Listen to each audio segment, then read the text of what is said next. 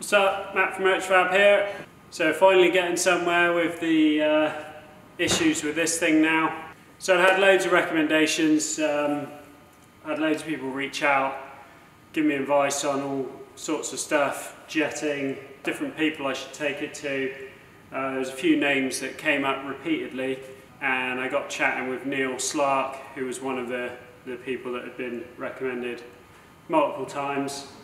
He's been tuning these for many, many years and is sort of a specialist in carbureted racing minis, tunes a lot of the minis that actually race in the series. So ended up taking the car up to him.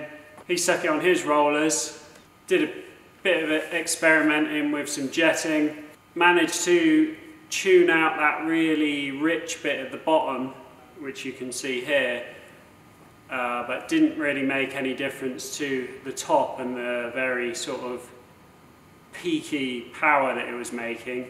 And as you can see, it sort of had this power band that would ramp up really quickly and then just tail off and then sort of fall off a cliff at the end at about 7,000 RPM. So managed to sort out that bottom area a little bit, and then did an experiment of basically removing the trumpets and replacing them with sort of like a radius boss that just bolted directly to the carb. So you pretty much had no trumpet length on the carb whatsoever. We had to tape them on because couldn't actually get them to fit on there properly, so they weren't, you know, it wasn't an ideal setup by any means, and it actually brought the power up to more of the curve that you would want. So at that point, Neil said he thought the issue was definitely the inlet manifold.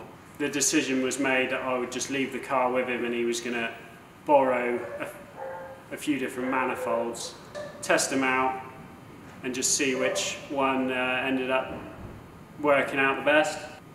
The one I had on there originally was a 5.5 inch aluminium manifold.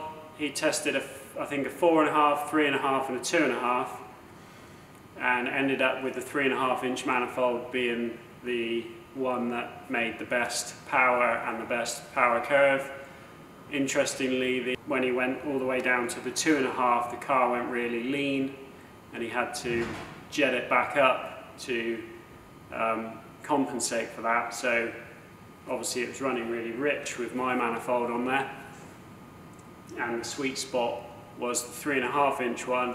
And if you look at pretty much every other example of the Miglia cars that run these engines, they all seem to run the 3.5 inch manifold. So with the 3.5 inch manifold on there, it sounded different straight away. Revving it from low RPM, it just seemed happier for sure.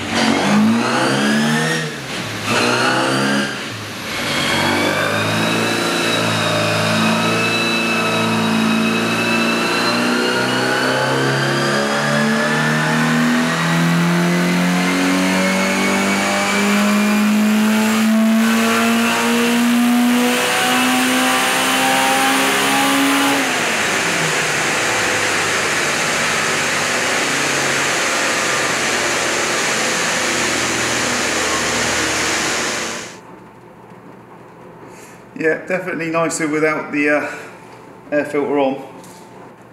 Have you still got the old ones from the original? Yeah.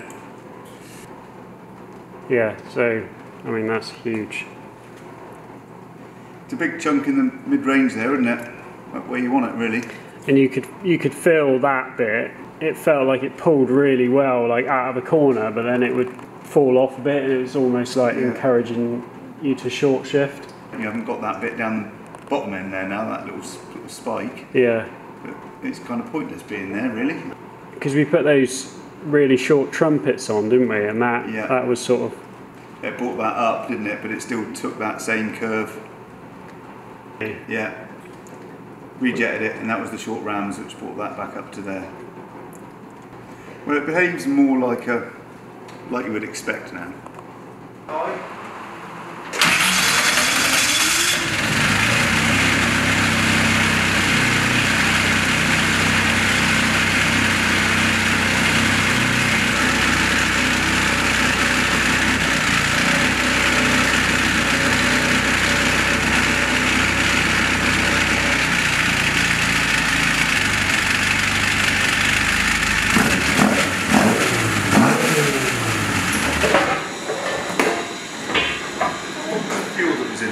Huh? There's a question I suddenly thought of. How old? Yeah. You start dropping them down below 5. So this is back at the workshop. There's a couple of little jobs I just need to sort out before this thing's finished off. One of them being that the manifold is fouling on the exhaust, and this is a Maniflow inlet and a Maniflow exhaust, so not sure why they're clashing with each other, but they are, and need a little bit of attention with a grinder. Just re-locking the tabs that hold the chokes in here. Neil did experiment with some different size chokes, and we ended up back on the 38mm chokes that it had in it originally. And once the 3.5-inch manifold was on there, the jetting ended up being very similar to where it was previously. The only difference, I think, was the air corrector was dropped down to a 160, I think, in the end. So yeah, the issue was pretty much just the manifold. Now that the carb is that much closer to the exhaust, I decided to make a little heat shield for the bottom of it out of this is just some old heat reflective stuff out of a workshop light. So hopefully that will just give it a little bit of protection. So this is a close-up of the manifold itself. Definitely not the best made thing I've ever come across. That you can see the weld seam on the inside of there. Looks like someone sort of gave up halfway through trying to remove that. So I'm just marking out where it needs a bit of clearance, and then this is it, cleaned up on the inside. It would actually be a quite difficult thing to make because it's a tapered piece of tube with some bends in it, so it wouldn't necessarily be a 5-minute job making that manifold. But as you can see here, it's not. That surface isn't flat where it bolts to the head, neither is the other end, but I didn't want to take any meat off of the section that bolts to the head because it shares a bolt with the exhaust manifold. So if you thin one of those out, you'll end up with different clamping force on each side, if you get what I mean. So decided just to leave it and hope that the clamping force just pulls it flat. Didn't seem to be leaking, so I didn't want to create a problem that wasn't there. This, you can see, is an issue. There's a step where the inlet meets the cylinder head. So I just scribed some lines across it to try and work out whether it was the same on the other side, because I couldn't get my head in there to see down the other side. And by doing this, I could just see that the whole manifold actually did need to come across to the left a fair bit to get those ports to line up. Right, so this is ready to go back on for the final time. To get this in the right position for the ports to line up, I scribed some lines into the manifold and then onto the back of the head here, and I could see then how far I needed to pull this across.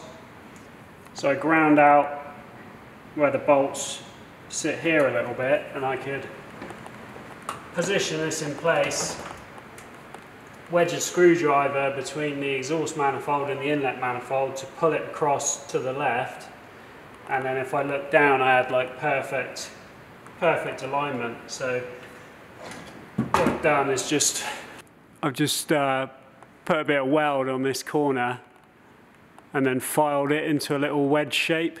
So as you push this tight to the head, that wedge pushes against the exhaust manifold and just forces it across.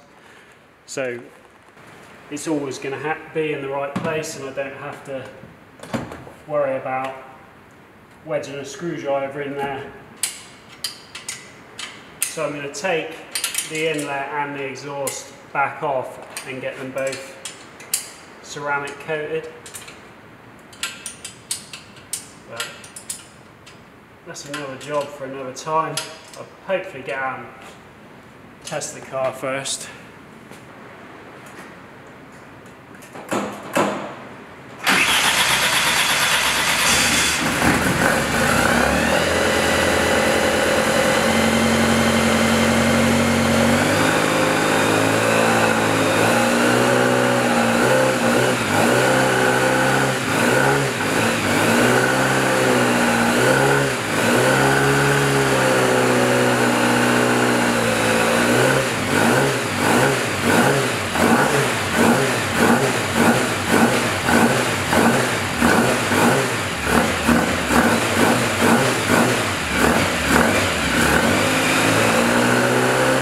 Fitting the 3.5-inch manifold, so far I haven't had to take the plugs out once, and it hasn't fouled the plugs, so something weird was just going on with that particular inlet length, trumpet length, which was just causing some funny running issues. There's a real science to the inlet length and how an engine is designed around that, so I don't know. You know, I'm only going on what I've read in a few books. I've got the Vizard's mini book, which a lot of people told me to get. And yeah, so you could have that long inlet manifold could possibly work very well with a different cam and a different compression ratio, or, you know, there's so many variables that you have to have right. And all I know is that now with this 3.5-inch one, it runs a lot better, makes better power curve, and it seems to start much easier. So that is a win all round, and the car is now ready to take it out and test it, and I feel confident that I can take it out and it's actually going to start when I get there. So that is a result. Really happy with that. Thanks to Neil Slark.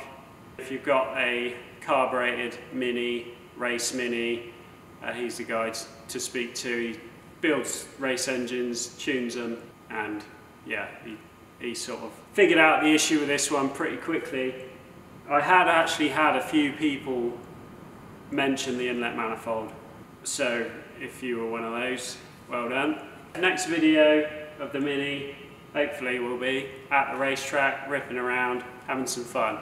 It's been a long build. 3 years this has taken me to finish this car. I don't ever really appreciate what I'm doing until it's done what it has to do, so I'll get the appreciation of it when I actually drive it. I don't really, looking at it and just finishing each bit individually, I don't really get much job satisfaction. Especially when it's something like this where it's built to a set of rules. I know exactly what it was going to come out like anyway, because there's 30 others exactly the same that are all racing. So for me, the job satisfaction will be in the driving, so hopefully that'll be next video.